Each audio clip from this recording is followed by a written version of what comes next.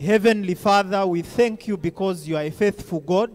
You are the Ancient of Days. Lord, there is no restraint to you. We pray, oh God, that as we have looked at your word, we've established your faithfulness. We've established that you are ever-present help in the time of need. We're asking, oh God, that in all our different situations, you intervene for us in Jesus' name. And when challenges come, give us the grace to be steadfast, to be fortified, and to be at peace, trusting in you. As we continue in our service, we pray you continue with us. In Jesus' name we pray.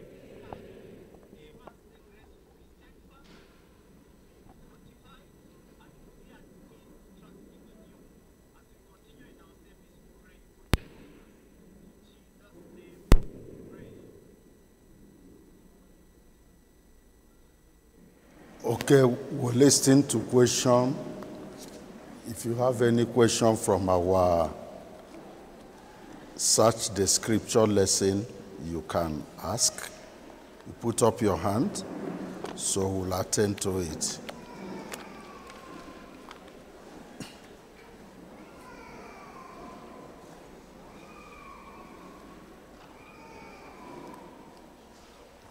Okay, no question. Let's recite our memory verse.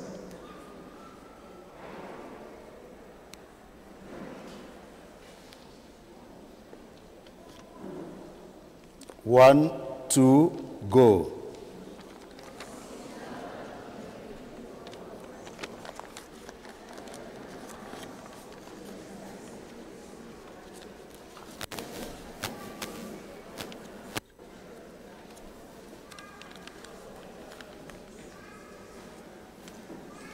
Only the choir members are making any attempt. The rest, let these people decide. 1, 2, go.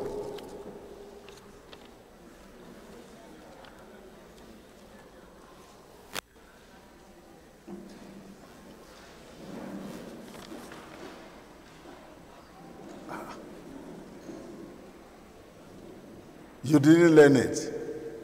How many people have the Search the Scripture booklet?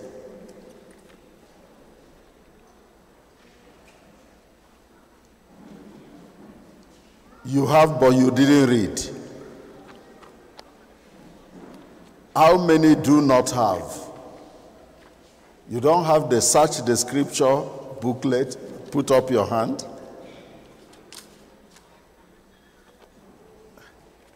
I don't have a lot of time to ask people questions today. Why don't you have? Let me have a few responses. Why don't you have the booklet? Those who don't have, quickly.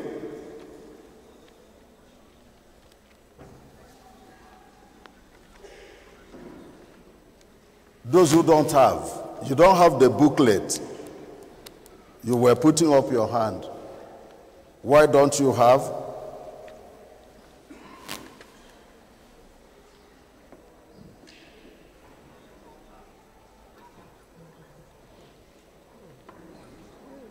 No reason. Those who don't have the booklet, put up your hand.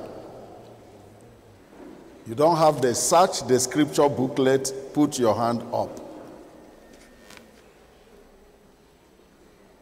Yes. Why don't you have? That's what I'm asking. Those who are putting up their hands, I want a few answers.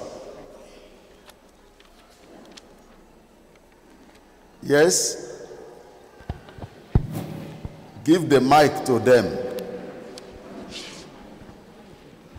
Just at most of the time when I come. Huh?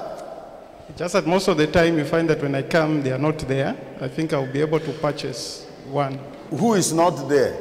No, I'm saying when I come, sometimes you find that they are not displayed. But now, I'll be able to get. No, that one is not a good reason. Because where do you live? I live within Kamala. Eh? I live within Kamala. Within Kamala. Where is this place? Yeah, my point is that I'll get, when I come, find that they are not displayed. No, you make arrangement to come specifically for it, you will find it. Although it's always displayed. Anyway, you get one today. Eh? Yes, I'll find time to. Okay, next person. Give to another person, those who don't have. You don't have the booklet?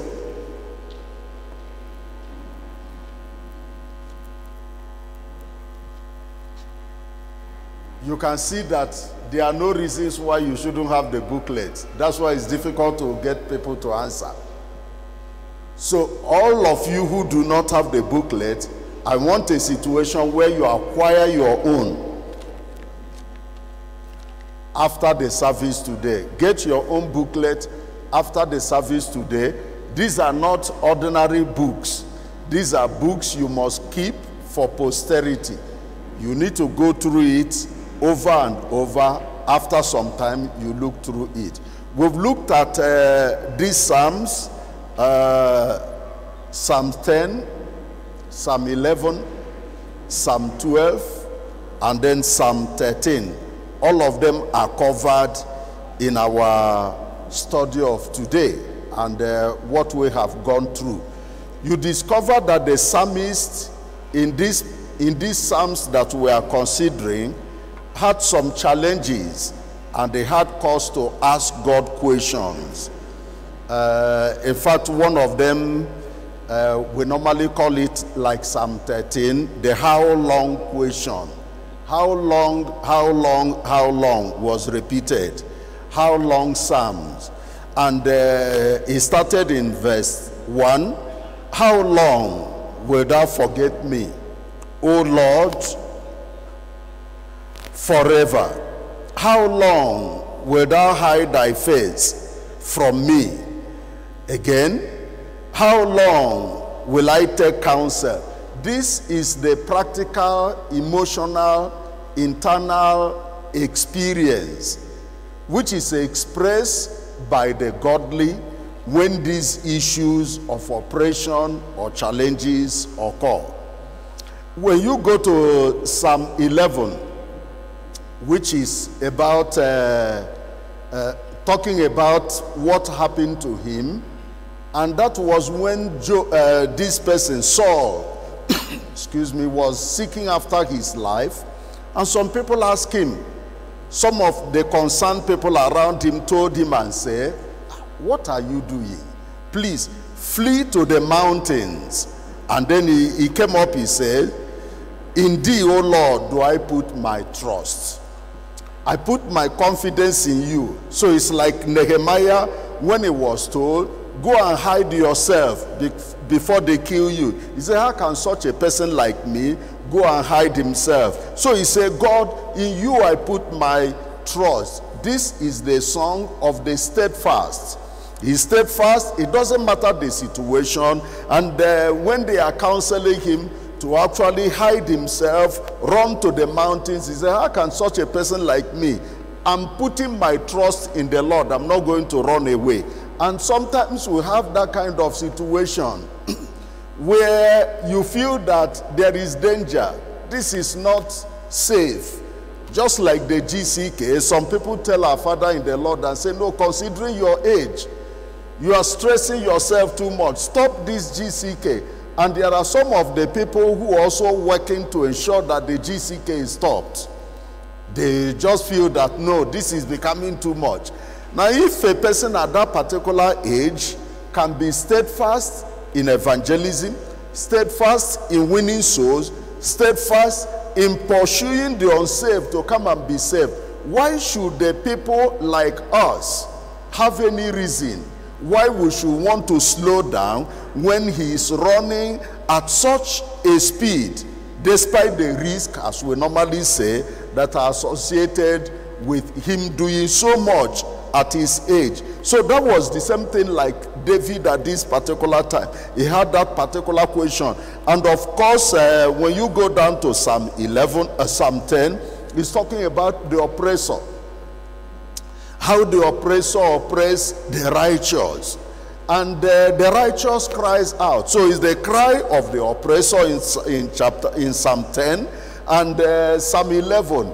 This is the song of the steadfast, saying it doesn't matter what happened, I am going to keep steadfast, keep on holding onto the Lord. And with all of that, Psalm 11, we cannot consider Psalm 11 without really looking through that important verse which deals with the foundation. If the foundations be destroyed, in verse 3, it says, what can the righteous do? And that's the question that every one of us will need to consider and ask. If the foundations were destroyed, what can the righteous do? We need to watch over the foundations of morality and righteousness and godliness. So we watch over the revealed foundation to be able to retain those foundations and not allow them to go to ruin.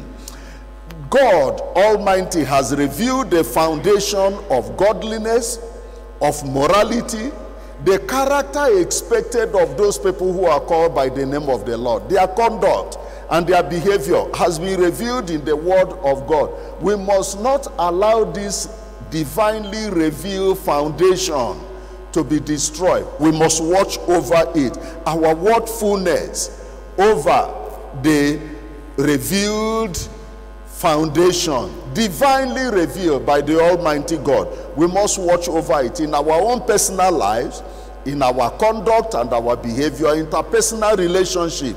That is very, very crucial. We must not allow anything to tamper with that. Now there is the work of the righteous, repairing the destroyed, ruined foundation. Now, if the foundation has been destroyed, that's the question of the psalmist. If the foundation has been destroyed, what work, what position, what stand should the righteous take? The person who has been saved, the person who is born again, the person who has given his life to the Lord Jesus Christ and is steadfast. Don't forget what I told you of the other song, is the steadfastness. A song of steadfastness of the righteous, saying, I'm not going to give up. It doesn't matter the situation and the circumstances. A lot of people are giving up today. Steadfastness is not found in the midst of the children of God as it ought to be. You find people who are supposed to be called by the name of the Lord, they are dragging their feet behind. You see coldness spiritually, you see lethargy.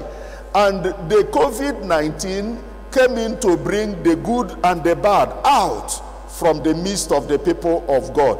It has brought the good out in the sense that we can now use technology to communicate. It has been there, but our eyes were not open to it to that particular level until the problem of COVID came. But then it also now revealed another nature in the lives of the people who are called by the name of the Lord, who should be running after, seeking the face of the Lord. They are no longer doing that. Why? What is the reason? Because, no, I can connect online. And they forget that connecting online for a service where you should be physically present is not the same as going physically present in that particular place. Steadfastness, which is lacking, and this ruin that has occurred as a result, it's not COVID-19 that actually brought that about. COVID-19 just helped to bring out what was in the inside of man. And you find people are now running online for services when they should be physically present. They go online. You cannot baptize converts online, water baptism online. You can do so many other things, preach online, but even those preaching online, the reason why it's not making impact in the lives of people when they should physically go is because as the online meeting is going on, the devil takes advantage of other people not watching over you, you not watching over other people, to now engage you in doing some other things that does not allow the word of God to really sink into you. And that's why you will find fake experiences that are being produced today. You find people who are called by the name of the Lord living fake lives, not according to the word of God, according to the will of God. Why? Because they do not have time to concentrate in the presence of God, to allow the word of God to sink in and correct what needs to be corrected in their life. They don't even have time to pray after the message. Why? Because they are online, they're on their own, they are at liberty. The discipline that should be experienced and they express is no longer there. So the looseness, and the devil likes it that way. So you now find a situation where we even say, no, it's this generation. It has nothing to do with the generation, because the word of God does not change. The power in that same word of God remains the same. It does not change from generation to generation. The standard required of the people of God remains the same. It does not change. And God is not going to change it because of technology, but we've allowed the technology to take out the best in man, that you now find a situation where there is lack of commitment, there is lack of perseverance, and that's what the psalm is teaching us. Perseverance. That it doesn't matter the situation, we must persevere, and through prayer we can overcome. So he's saying, if the foundations be destroyed, what can the righteous do? The righteous has something to do, and he must not fold his hands and say, okay, they want to destroy the foundation, it's okay, it's already ruined, there is nothing we can do. What will the righteous do? First and foremost, he himself must remain steadfast. He should know that this is not the route, this is not the way to go, this is not what it should be like. Therefore, I must, even if others backslide, if others give up, I'm going to keep to the old paths. That's the very first thing he must do. If the foundation be destroyed, where it has been ruined, whether it's in marriage, whether it's in ministry, whether it's in morality, the righteous, the one who professes to be a Christian, the one who professes to be born again, he has a responsibility. First and foremost, save your own soul. Remain and continue. That's what Job tells us in Job 17 in verse 9. He said, the righteous, he will hold on to his way. And those people who have uprightness, who are perfect, the perfect, he will be stronger and stronger. Make yourself sound. After being saved, make yourself serious. Continue to be sound in faith, and then hold on to your way. Don't allow the compromise that is around to erode your life, erode your Christian life. He must hold on to his way. But then he cannot just hold on to his way and say, well, I'll just keep myself, I'm going to make it to heaven. What are you going to do about the ruined foundation?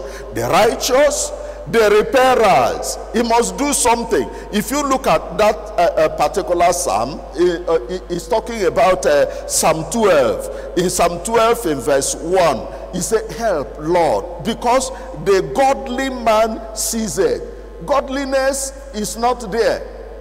You don't find too many godly people around again. You come into the house of God, you find people who are deceiving themselves, and as a result of that, they're also deceiving other people. Uprightness, he said, the godly man sees it. He said, for the faithful fell from among the children of men. You can't find a lot of people who are faithful. As a result of that, something must be done. The repairer must do something. And that's what we are told in Isaiah 58. In verse 1 and verse 2, he said, you cry aloud, show my people their transgression, and yet they seek me daily. They read Bible, they have quiet time, they do all sorts of things and so forth. That's what the psalmist is crying in this Psalm 12. He said, help, Lord, you help us. So we must not only call upon God, he calls for real serious intercessory prayer, that we pray for the Almighty God to visit his people again and revive his work. Like Habakkuk cried, he said, you must revive the work in the midst of the year. Oh God Almighty, do something for us. Faithfulness is ceasing, is failing from among the children of men. But that's not all he should do. He must come to be called the repairer of the breaches. And that's what that Isaiah chapter 58 in verse 12 he said, those people who be of you, your converts, you raise them up to the point where they themselves will be called the repairer of the breaches. They themselves will repair the breaches that are there, and you yourself, you will not be called the repairer of the breaches, because you are not just folding your hands or closing your eyes to the things that are happening. So there is need to really call upon God to pray so that the Almighty God will do something. And then the repairer, not only is he the repairer, but he becomes the restorer. He restores people back to, that's what the righteous can do. Because that's the question we must answer in Psalm 11 verse 3. If the foundations be destroyed, what can the righteous do? He must do something. He remains steadfast. Not only that, he must supplicate to ensure that people are restored back. And then he keeps on maintaining the foundation that has been restored, not to allow it to actually go bad again. And we must have that willingness. Apart from all of that, we have the willingness to ensure that we act like reformers who retain. So the willingness to restore and to reinforce the defined, defend, and then you make sure that the foundation which has been restored is not tampered with at all by anybody. We've allowed a number of things to go bad. House caring fellowship is almost non-existent in some places. And this is something that has helped to develop converts, keep them in the faith, and then also maintain the growth in the church and make people, but house caring fellowship is not there. You have the situation where people who, they used to call them pastors of classrooms. You go to the church where they are pastors, it's almost an empty classroom. And because we say all that should stop, that's house caring fellowship. Let's go back. Those people who are called pastors, let them go back and let's go to the foundation and rebuild. They now say, okay, since they have stopped me from being a pastor,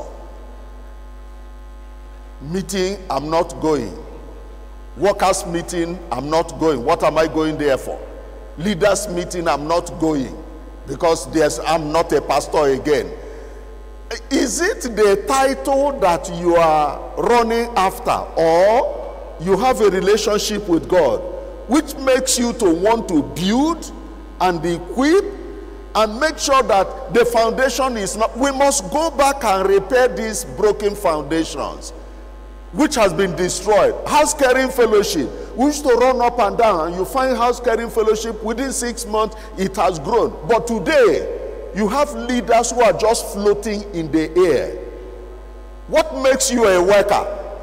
They just walk about like supervisors. Church service, you cannot pinpoint what they are doing in the kingdom of God.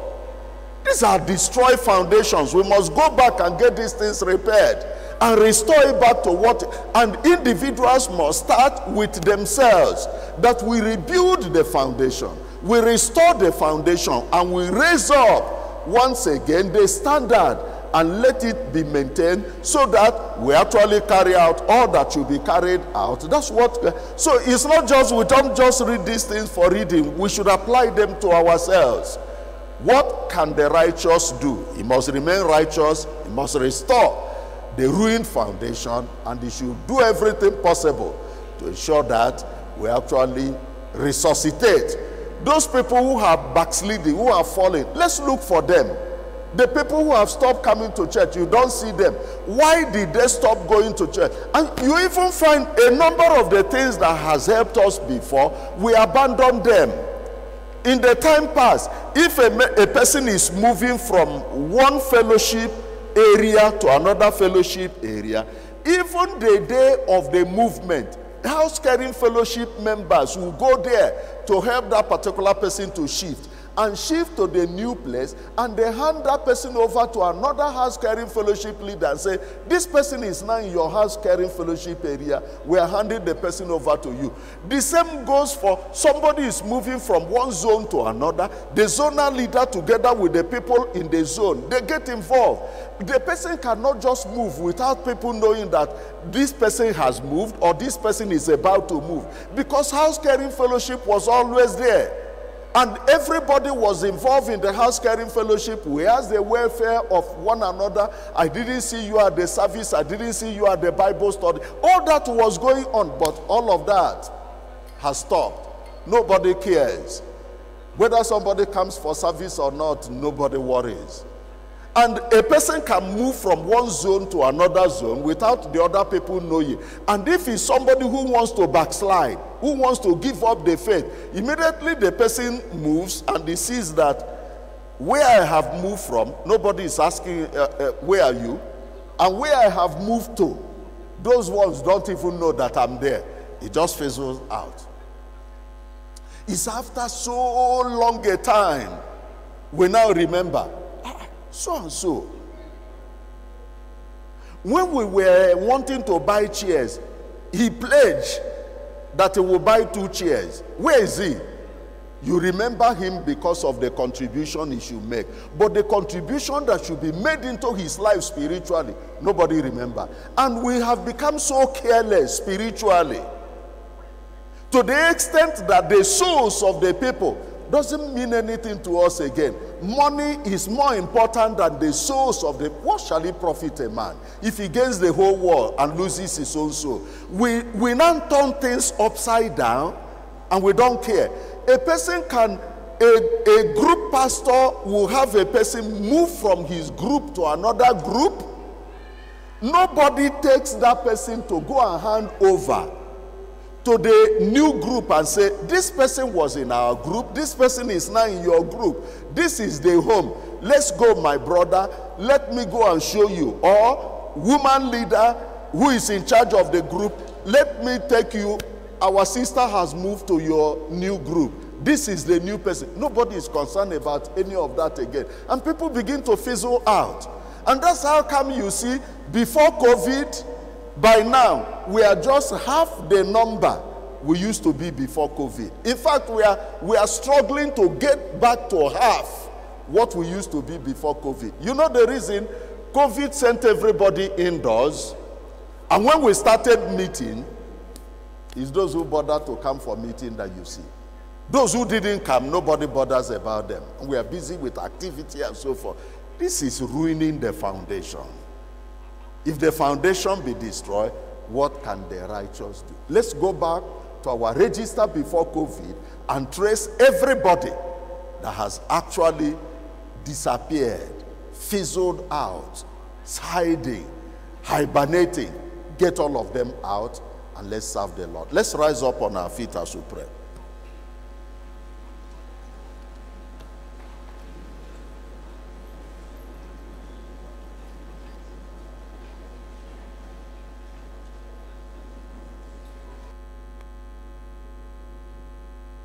Ourselves to the Lord.